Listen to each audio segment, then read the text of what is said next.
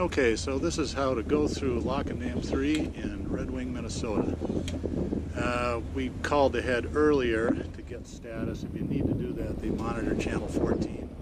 Just tell them what direction you're in and that you're a pleasure craft. They don't care about the name of your boat. So you would say something like northbound pleasure craft, requesting a lift, what's your status, and they'll give you a time. Couple of key things when you're coming up on the lock: don't go roaring up there. Wait till all the boats are out. You want to be going really slow well before you get to the lock, just out of courtesy. Because if you pull up to the wall on plane and then shut down quickly, you're going to push a big wave right through into the lock, and it's going to make it really hard for everybody in front of you to hold on.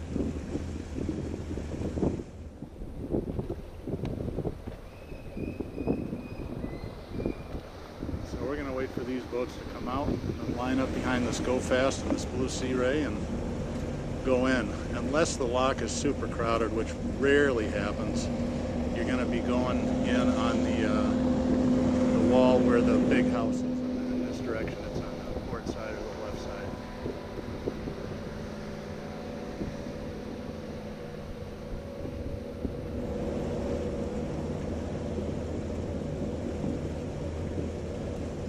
One really important thing about getting your boat ready to go through the lock: get your fenders out well before you get in there. This is a 35-foot Mariner. I only use 2 fenders. I put one at the widest part of the boat and then one at the stern. And here's the important tip: don't have them hanging down by the water. Have them right up on the rub rail, because you're going to use that to pivot the boat on and off the wall. If you get them down at the water line, they're not going to do any good at all. You'll see a lot of people go into lock and dams with all kinds of gear. They'll have boat hooks and all this sort of stuff. It's really unnecessary. In fact, usually boat hooks are they're more trouble than they're worth.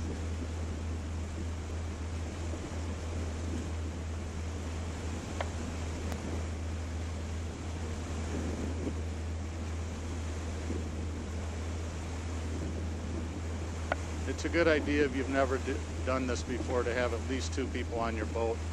I've single-handed 35 and 40-foot boats through the locks before, but when you're learning how to do it, it's not a great idea. It can be done.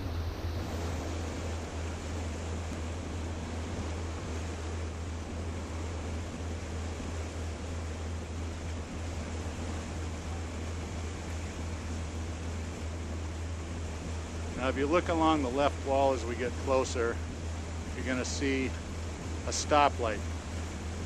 That'll be a little hard to see just yet, but it's on the left wall and it's flashing green. Do not enter the lock unless you have a green light. When it's full, you'll see it red as boats are coming out the other way. Out of courtesy to the people that work in the locks, make sure that you get a green light before you go in. If you do not have a radio and you're by yourself, or you're in a canoe or a really small boat or a jet ski, there is a way to signal for lockage, and you'll see that shortly as we come up.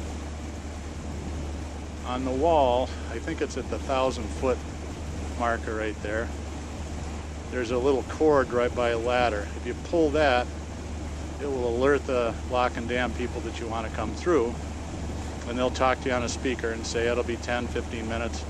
Any size boat can go through the lock, from 15 barge towboats to, I've seen kayaks, anything. It's all free. This is built by the Army Corps of Engineers in the 30s, when they tamed the wild Mississippi. All right, my lovely assistant is going to go up in the bow now and get ready.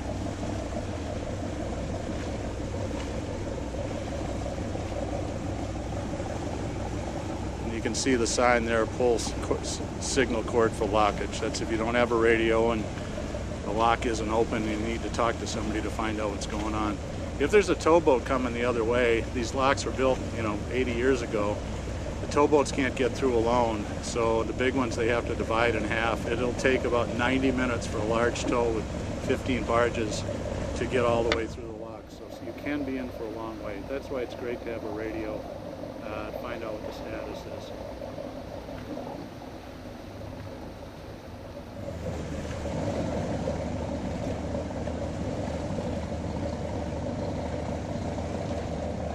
Now we're on the lock itself. The river's really high right now, so if you look at the wall, our change in altitude is really only going to be about 18 inches or 2 feet. You can see by the black marks on the wall how far we're going to go up or down.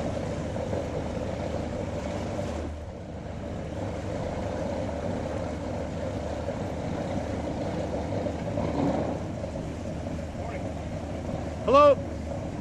Rick, can you be in the water? It's the nicest 3 days of summer, I think. So if you see on the wall, there's a guy in a green hazard shirt. He's the guy that hands out the lines. He'll hand out the bow line to the person in the bow, and I'm gonna run back and grab the stern line.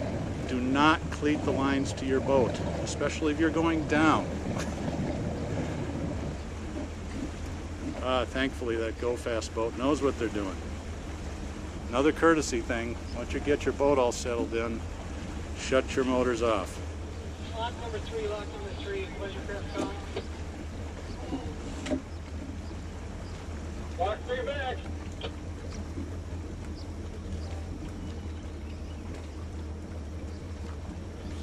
Lock 3 back to Bull calling.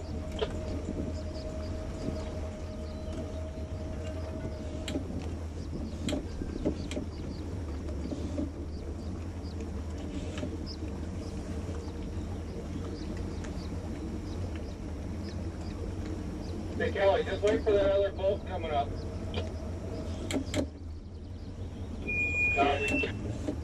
Just takes too long to swing those gates.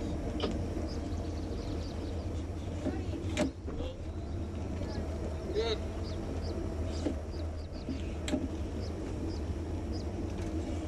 Yep.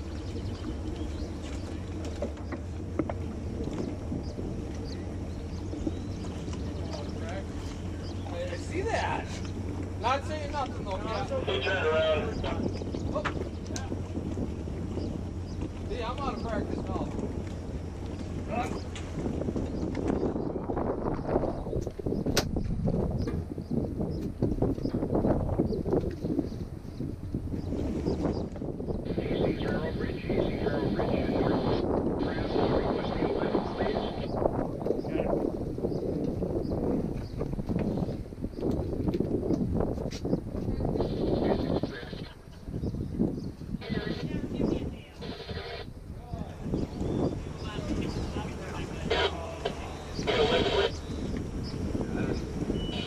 How much clearance do you need?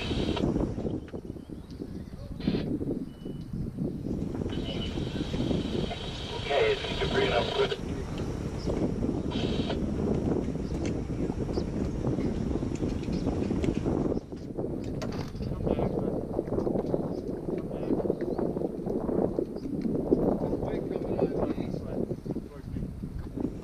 Coming out of the east. Oh, that's that stupid Boston Whalers. Nah, it's wind coming out of the east, but you're not the first one.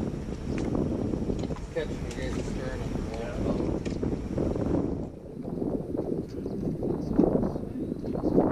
Put some wings on it.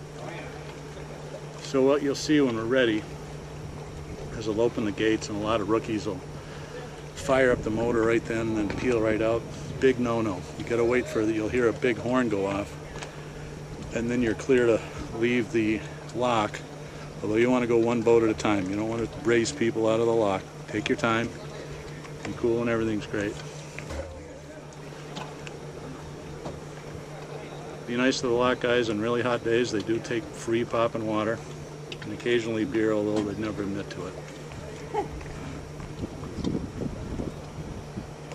Some of the crazier slips on the river, like up in Minneapolis, where it's about a 40-foot lift, probably a good idea to have a PFD on if you're on the deck.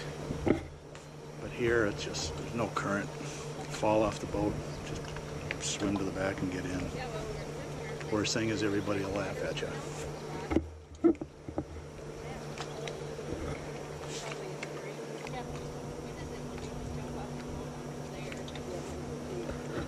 Alright, now you can see the doors start up.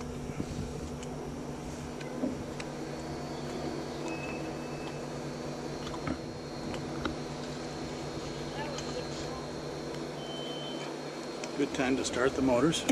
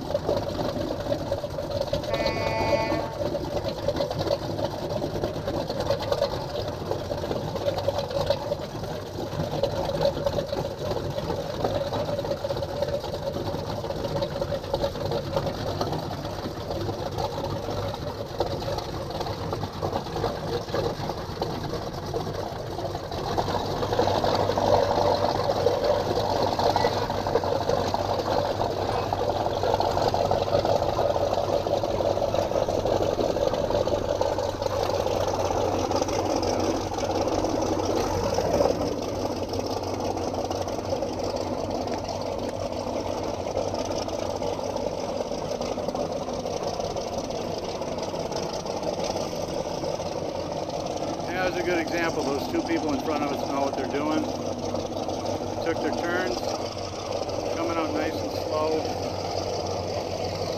making way to the right for the other boats coming in.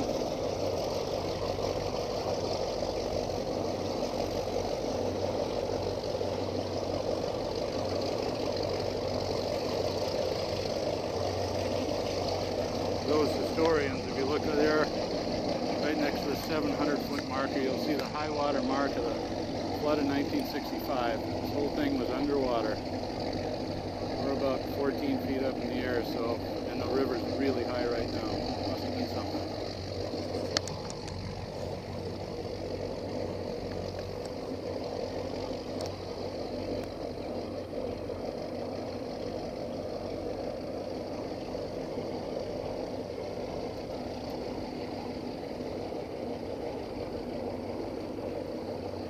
Pull the fenders in, huh?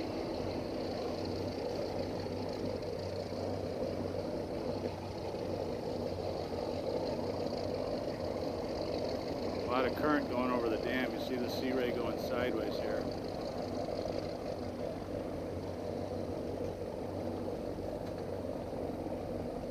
Unusually high for July.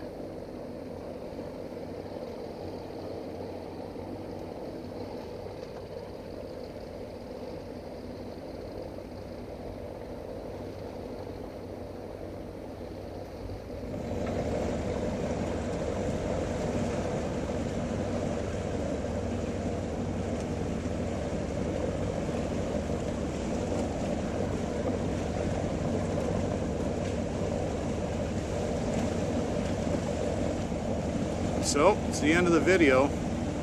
We're going to be nice and mellow here until we get to the end of the wall. And you can open it up. Have fun.